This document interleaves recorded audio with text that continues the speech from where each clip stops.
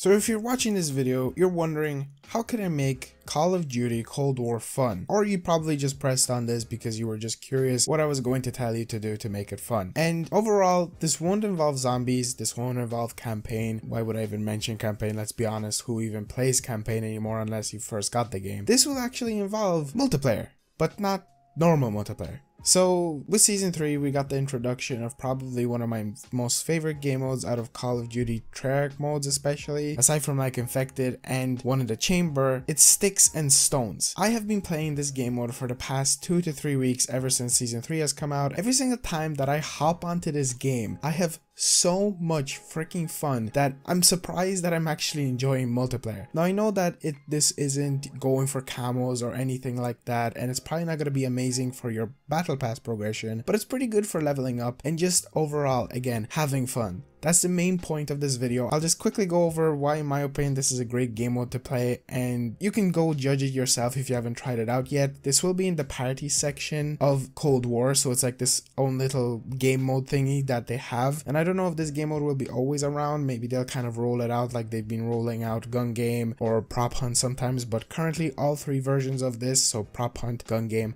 and Sticks and Stones is out, but we'll be mainly talking about Sticks and Stones because Gun Game, you know, that can be full of sweat, and Prop Hunt, you can be in lobbies that just have unfair advantages like glitch spots and things like that. If you're new here, be sure to subscribe, like the video, and without further ado, let me quickly just go over Sticks and Stones. So the basic premise of this game mode is you have 2 weapons, the crossbow and the ballistic knife, which in my opinion are 2 of the most interesting weapons that we have currently in Cold War, apart from obviously nothing, just because they're, in my opinion, the most interesting weapons. But on top of all of this, you have a tomahawk. The main point of you winning this game is you have to collect points. So for example, you can go up to thousands of points and you get 100 points every single time you get either a ballistic knife shot kill or a crossbow kill. But if you, for example, melee with the crossbow or melee with the ballistic knife, you will only get 50 points. And there's also the tomahawk. Now the most interesting thing about the tomahawk is when you get a tomahawk kill, you humiliate or demote the other player. What this means, every single point that they collected over time will be instantly taken away from them. You will only get 50 points back, I'm pretty sure around 100, definitely not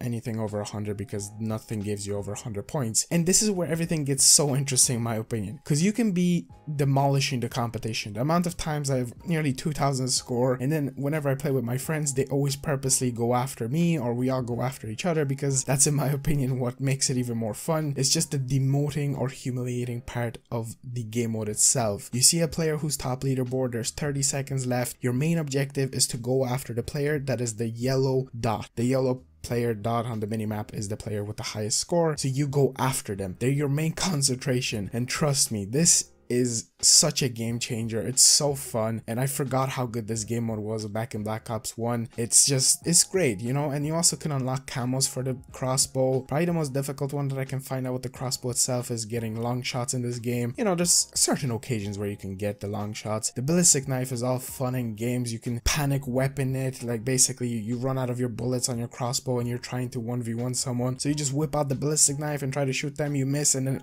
both of you just start trying to knife each other, but you keep missing, and then one of you actually have a tomahawk and you kill them. It's just so fast paced, so fun, and it's the only thing that's actually motivated me to go back onto Cold War. Not even zombies is doing that for me right now. Obviously we're getting Season 3 reloaded soon, but this is just overall, I'm pretty sure this will be just one of the funnest game modes if they don't add Infection or one in the chamber. Fingers crossed they do. And you have an insane roster of maps even in Sticks and Stones. You can get Nuketown, which is so fast paced. Every single time you spawn in, you might get a certain amount of points. Next time you spawn in, tomahawk straight away. It's crazy fun. So if you haven't tried it out yet, go ahead, maybe pop in with a game of your friends, you know, teamed up with you, because it's kind of like a free-for-all, and see who wins. And it's top 3, so even if you come 2nd or 3rd, you still win.